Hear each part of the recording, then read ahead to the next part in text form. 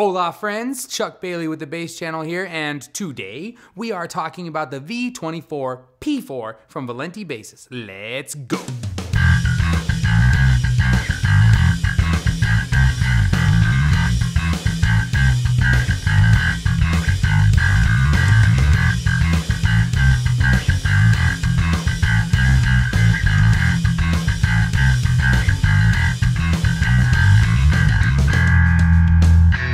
Nino Valenti of Valenti Basses has been making basses for the last 20 years.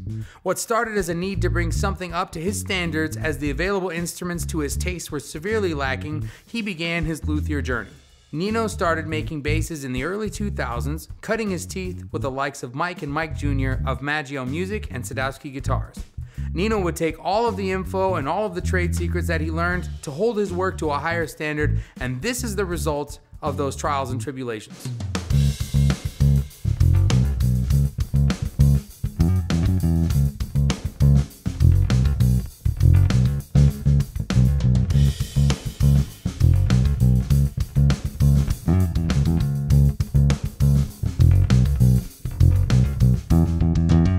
Now Nino offers a few different models ranging from Jazz, P, and PJ, a homage to one of the most underrated basses ever, Mr. Robert DeLeo, and definitely my favorite model. Go check out Nino beasting on this particular bad boy in his music project, Unglued STP Tribute.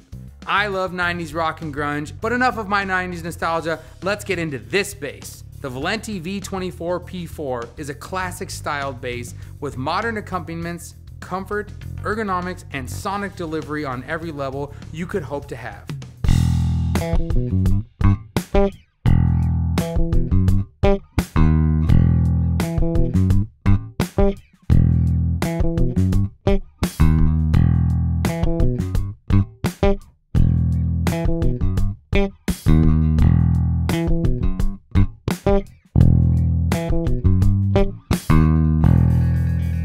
This custom series weighs in at 8 pounds, $3,250, and comes with a gig bag.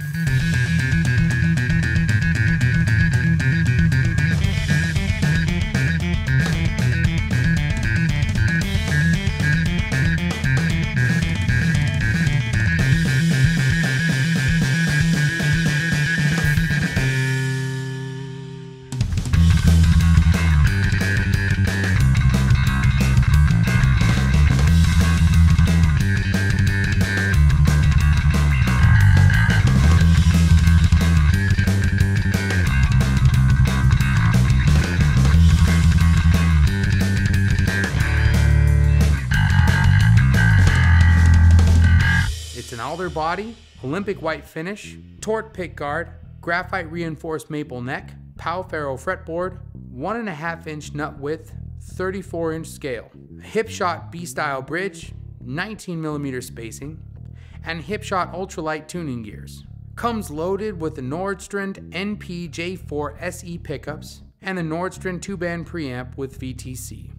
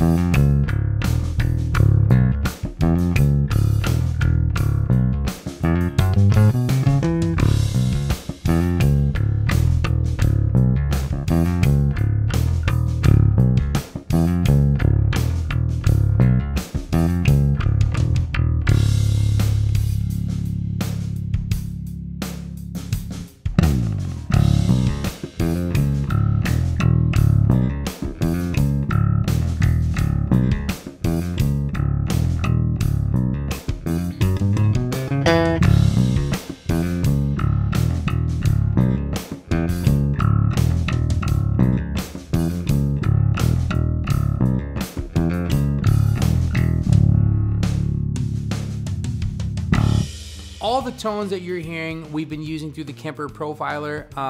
Myself, Josh, and Will all had 3 different profiles that were utilized for this video. All of my tones for this video were through the Kemper profiler, the GK Fusion, set flat, through a GK 210 cap.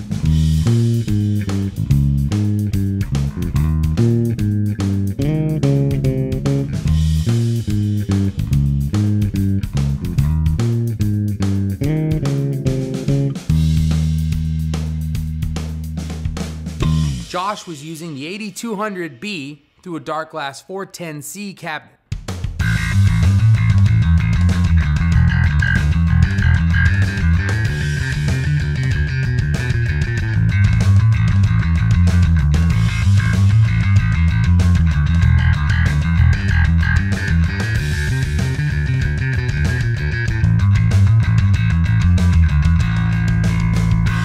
And Will was using the SVT set flat through an Ampeg 810 cap.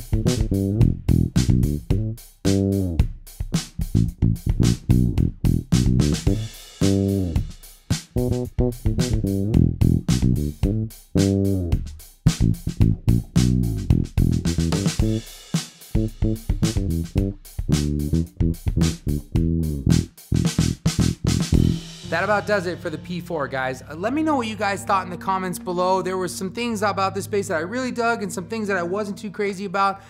You can catch all of that on the Patreon page if you're not already subscribed to that. It's very easy to do. You can check that link below. Hit the bell for notifications too when we have other demos come through. I'll give you some quick tidbits on the bass. I really dug the body style, really dug the electronics. Not a huge fan of PowerRack, but it still wasn't terrible. I'm kind of biased towards that because I've had bad experiences with things that have PowerRack fretboards, but this bass was pretty solid overall. Thank you again for watching. We appreciate you guys. Thanks to Nino for working with us on this. The bass was rad. If you guys want to go check out Nino's other builds and stuff, his link will be below. Until next time, this is Chuck Bailey with the Bass Channel. See you guys later.